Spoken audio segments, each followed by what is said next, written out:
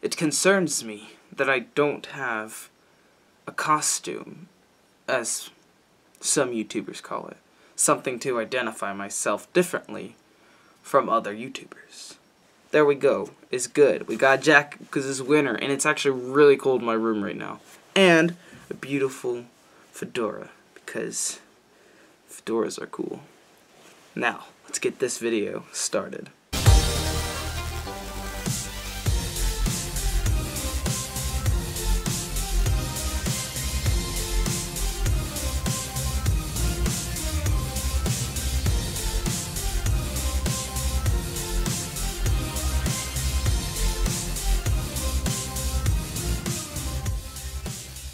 For anyone who doesn't know, it is the 53rd anniversary of the best sci-fi show ever, Doctor Who. That is completely subjective, as I consider it the best, but other people may consider things such as Star Trek or Star Wars. I thought that with there being no Doctor Who coming out this year other than the Christmas special, I would give a recommendation to some people who are not into the classics yet.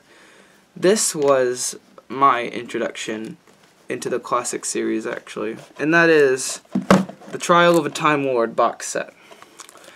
I got this box set last year for Christmas, I believe. Actually, last year for Christmas, all I asked for was Doctor Who DVDs, and that's all I really got. This was the first one I watched because I really wanted to watch some Sixth Doctor episodes. Like, I've seen clips, you know, on the BBC YouTube channel of, like, you know, the Fifth Doctor. I think it's mostly like the Fourth Doctor is what I saw. And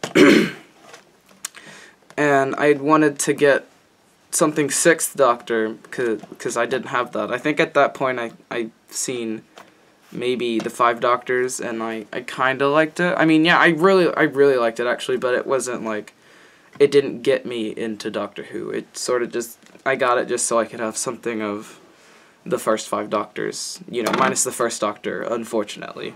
The reason I really like this episode is I feel it's very well written. I think the main foe, the Valeyard, is a very good idea for a villain, as him being the Doctor but not the Doctor. It's well worth checking out. I will give like short opinions on each DVD. It is 4 different DVDs, and it does sound like a lot, but I got through these first 4 parts, which is the Mysterious Planet. I got through this DVD fairly, like, it felt like it was fairly quick. It's only it's only about, it says it's about 98 minutes on the DVD, so about as long as a normal movie, like a short movie, really. Most movies nowadays tend to be almost 2 hours long, sometimes even longer. The way this is presented is very fast-paced in some parts, and I feel like all the cliffhangers are good. The only thing I don't like about some of the cliffhangers is they end this note where, will the Doctor survive? But we kind of know he's going to survive because he's in the courtroom in the future, and the story takes place in the past. So, I think 2 of them ended like that in this. I can't remember which parts they were. However, I think it was the first part where the Valeyard suggested that it might have been the first part, don't quote me on this, I don't know, where he said that this trial should not be, or it's not a trial in these first parts. It's a hearing, which is slightly different from a trial, but then the Valeyard says it should be a trial, and that the outcome, if the Doctor is guilty, is that he is executed. And not just executed and regenerates, where they execute him and he doesn't come back. So, you know, there's very high stakes in this. I think the last part does leave a good cliffhanger on these. Part 4 leaves a very good cliffhanger as what we have seen what's happened on this planet Ravelox, and which is the planet that the Doctor's on. So I think parts 1 through 4. I think parts 1 through 4 are actually my favorite. I usually just watch these 4 parts and I usually don't watch the other 4. Next we have Mind Warp, which is also very good. I think it's my second favorite. Which I like the return of the character Syl, who was in that one episode and did the stuff. Yeah, he did that stuff. It's been so long. It'll come to me. I know, but it probably won't. But I do like these parts because it's the adventure right before the Doctor gets taken out of time and is put into the courtroom. So it's really cool to see what happened, like what did he forget. And I feel like the ending where Perry is ultimately killed is a really good cliffhanger. That was a very powerful cliffhanger. Like, tugged at my feels, man. Hurt my feels. I also think that Syl is a well-written villain. I've always liked him because he's Syl. And I feel like the way the Doctor stumbles upon, Thoros, I think they stumbled on Thoros Beta, or it might have been Alpha. I can't remember. But they have this weapon, and they're wondering. There was some race. I think it might have been what they're called, the Warlords. I think. I just find the way that they stumble across either Thoros Alpha or Thoros Beta. I can't remember. Is similar to where they stumble upon Ravalox, where the reason the Doctor comes to Ravalox is because it's so similar to Earth, where it's like it's got the same rotation and day cycles and stuff. Then we get to the third disc, parts 9 through 12, Terror of the Vervoids, which I feel like could be the weakest of the 3. However, the cliffhangers do actually hold up, where every cliffhanger can actually be a legitimate cliffhanger because it takes place in the future, and we don't know, maybe the Doctor could see himself, or, well, he already reviewed them, but maybe we could see the Doctor die in the future, something like that. But I mean, obviously that didn't happen because we got Sylvester McCoy. This one has the Vervoids, the plants, the plant monsters. Like, this is why you eat your vegetables, kids, or they'll turn into monsters. We also get these alien things, which remind me a lot of the ambassadors from the Ambassadors of Death, which I don't know if that was intentional or not, but I don't know. There's this one, I don't even remember it that well because I've seen it so little times. Like, I've never really come back to that one a lot because it's always been my least favorite. I might rewatch it again. I don't know. Then we have the final 2 parts, which actually I really do like these.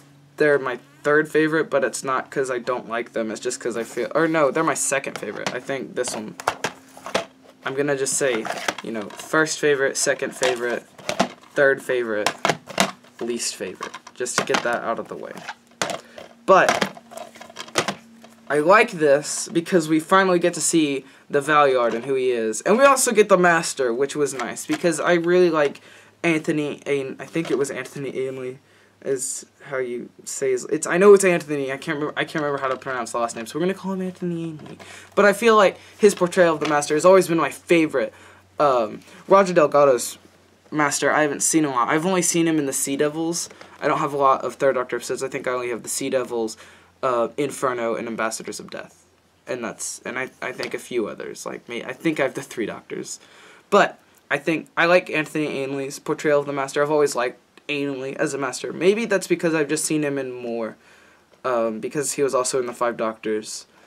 And I feel like he was really good in the 5 Doctors. And we also get to see his TARDIS again, which I believe we also saw in the first episode when we got Perry with the 5th Doctor, which I think was like Planet of Fire or something. It's been a while since I've seen a lot of the episodes. But I really do like Anthony Ainley's TARDIS, or the Master's TARDIS is a proper way to call it.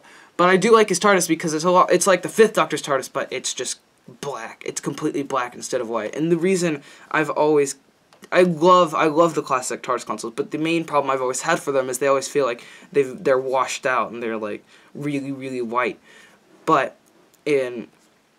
which made me think of this Terminus, which I have on me for some reason. I don't know why it's here on my desk. But it reminds me of the Black Guardian trilogy and Enlightenment. It reminds me of the Black Guardian trilogy and Enlightenment. In the beginning, he's got low power because I think something was draining the power from the TARDIS, and he had him on low power, and so we got this sort of like orangish glow from the roundels, which I felt looked really, really cool. So, what happens in parts 13 and 14, this one's only 2 parts, so, you know, it flies by. This one's only 54 minutes, so half as long as, you know, the normal 98 minutes ones. This, you know, half as much. So it's, I wouldn't say it's action-packed, but one thing I do like about the Valeyard, I can't remember his name, so we'll just call him the Valeyard. I like to call them by the actors' names. That's just something I like to do. Whereas, like, this is Sarah Sutton, and then we have the 2 thingies. I just like to call them by name. But I really do like the Valeyard. I feel like he's a great villain. One thing, my favorite scene from this episode is when the Valeyard starts giving a monologue. And while he's monologuing, he's teleporting through the frame. Like, he's in one spot. And it's while he's speaking, he's moving. It's not whenever he pauses and then he teleports. It's while he'll say something, and while he's saying it, he moves. It's really cool. It's like if I were to say something like this. That might work. I doubt it will. Go buy this, because they went through an 18-month hiatus, which is something we're currently going through. I don't know if it's 18 months exactly. I don't remember when Doctor Who's coming back exactly for Season 10, but it's something very similar to what's happening now, which I find to be really, really cool. So hopefully, Doctor Who won't suck. However, I might do a review on Season 10 episodes, because I have nothing better to do with my life, and it's just what's going to happen with this. I might move the channel towards Doctor Who reviews. I would like to do a more in-depth review of this. This has been more of like a discussion, really.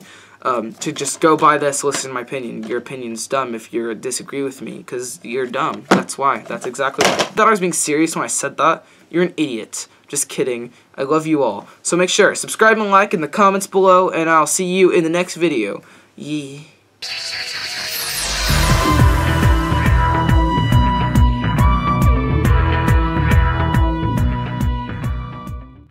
Oh, that's lovely. That's absolutely lovely. I love that. Oh no.